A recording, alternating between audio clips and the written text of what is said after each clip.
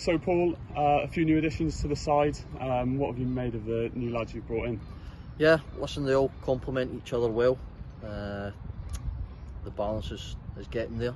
We're obviously still quite a few short, but we're listen, I'm continuously looking at targets. I'm still constantly on the phone back and forth with the board, with Chris, with Jamie and Nick, and we're getting there. We're getting there slowly but surely. I know the club haven't been renowned for signing a lot of players in May, and we obviously done that, but I had no other option. We've got to move quickly. And a big boost to the fans bringing back Willow to Beggar Street. Yeah, listen, Willow's one that I spoke to a good few weeks ago. We'd been in constant contact, and I know I mentioned maybe 3-4 weeks ago I didn't want this to be a club where it was almost, I said, a retirement fund, and people might look at that with Willow, but I don't think you can, because Willow's a different character. He's obviously listen, Willow was so eager to come back to the club, and I was so eager to get him here, so I've done a lot of stuff on Willow that Willow doesn't know himself. I spoke to the people at Walsall, sports scientists, stuff like that. He's still incredibly fit. He's an unbelievable athlete. He's a brilliant person first and foremost, and someone that I know with, I've played against. So I'm really looking forward to him coming back, and obviously he deserved the buzz that was around it. And we've got our man between the sticks, Curtis Pond. What have you made of him?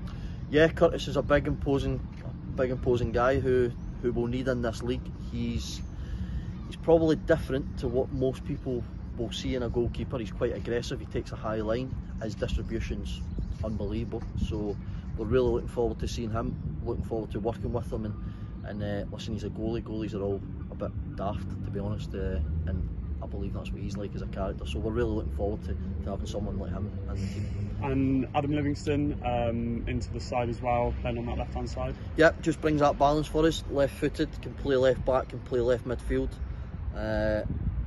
Really nice cultured left foot, extremely hard working, athletic, and he's not afraid to put his foot in as well, so really pleased with that one.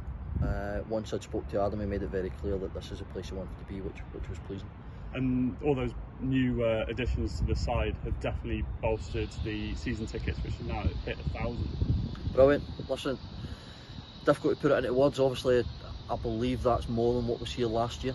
We're 5 weeks post-season and 8-9 weeks pre-season. So, listen, I'm pretty sure that the number will keep growing, which is unbelievable. For me now to try and repay that is obviously getting the players in the building, which I'm doing so, and I'm pleased that there's been a positive reaction to that. But the hard work will still continue from me, and listen, I completely appreciate everything that's gone on off the pitch with the season ticket sales and obviously the squad building and stuff like that. So we're really appreciative, and the only way I can repay their faith, which I will do, is getting players that will give 100% on the pitch. And it's not too long until the lads are back in pre-season training.